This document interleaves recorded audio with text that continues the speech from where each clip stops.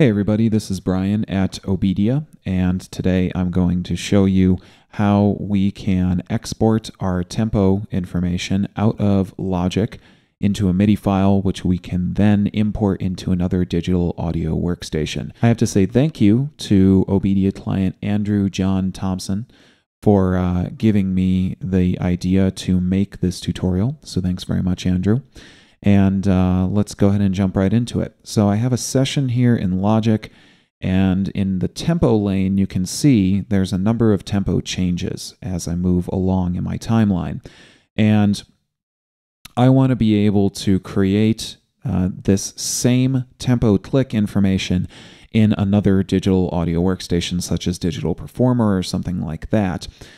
So there's really the only way that I can initially do this is to create a click and to create an audio version of my click track. So I've got an audio version of my click track, but that's not going to allow me to take in the tempo information. I want the actual tempo information to go into the other application that I'm working in. So what I'm going to do is I'm going to create a MIDI file. And that MIDI file is actually going to host all of this tempo information as well as my markers actually and some other information about this session. So that's cool because I'll be able to bring that into another application and have that data. So the way that I'm going to do this is firstly I'm going to create a new track. So I'll click on the new track adding button right here. And now under new tracks I'm going to create a new software instrument. And I'm going to hit create. This is going to create that software instrument track. So now what I'm going to do is I'm going to create one single MIDI instance on this track. So I'll go ahead and switch to the pencil tool here. And I'm going to click and just create a MIDI instance. So now I have a MIDI event, and I need to have at least one note in this MIDI event that I've created. It doesn't really matter what the note is. I'm just going to create a note. So I'll just go ahead and do C3 right here with my pencil in the piano roll editor in Logic. So now I've created this MIDI event. Now what I'm going to do is I'm going to extend this MIDI event over the course of my entire project. So I'll go ahead and zoom out a little bit right here. And now I'm going to go back to my pointer tool, and I'm going to move the pointer down near the bottom of this MIDI event, and it's going to become the expansion tool. I'm going to expand this MIDI event until the end of my project.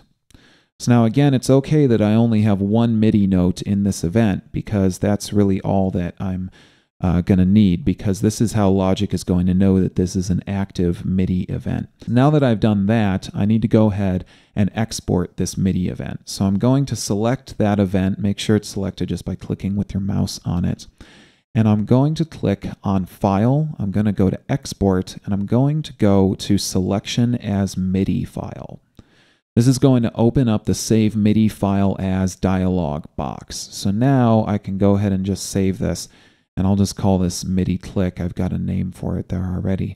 I'll hit Save. I'm going to show you how it is that we can actually bring this data into my Logic session. And the way that I do that is not by importing. You might think that I click File and Import and I import that MIDI file. That's not actually what I'm going to do. What I am going to do is click on File. I'm going to go to Open. I'll go ahead and leave this current session open. And I'm going to browse to where that MIDI file is. So I'll find midiclick.mid. Now all I need to do is open this up. Now what this is going to do is it's going to open up that MIDI file, and it's going to ask me a question. It's going to ask if I want to create a new environment or copy the current for the MIDI file. I'll just go ahead and click New. And what this is going to do is it's going to open up this MIDI file in this Logic session. Now you're going to notice that if I expand my tempo lane right here under Global Tracks, here in my tempo lane, here's all of those tempo changes that I had previously programmed. So all of that tempo information, as well as my markers, as you can see, have been imported into this Logic session. So now I can delete all of these other tracks if I want, because these are all just general MIDI tracks. And what's happened, as you can see, is that MIDI file has been imported to the grand piano track right here. I don't need to keep this MIDI file because all it was doing was acting as a box for the tempo data from my previous session. Now you can also use this same method in other DAWs.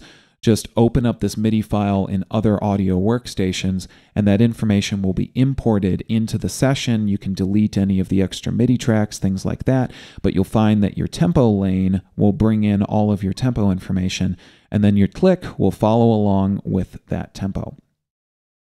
So this is a really cool way to be able to export that information and still be able to keep the actual click data that you might need for being able to do syncing with MIDI instruments and various things like that.